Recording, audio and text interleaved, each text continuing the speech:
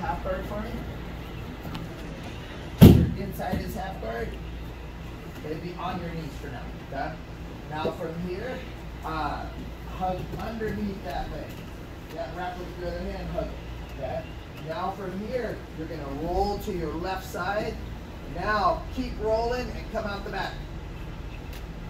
Nope, you came out on top. Come out the back. Yes. Keep it going. Yes. Okay?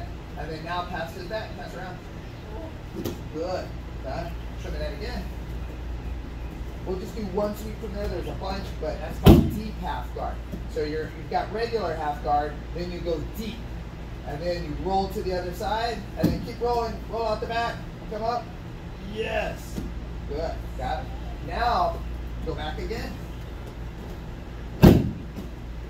Now, you tried to do that, so he laid down on you. So lay down, chest to chest, kick your legs back. Now just roll that way. So if he denies you the deep half guard, just roll over.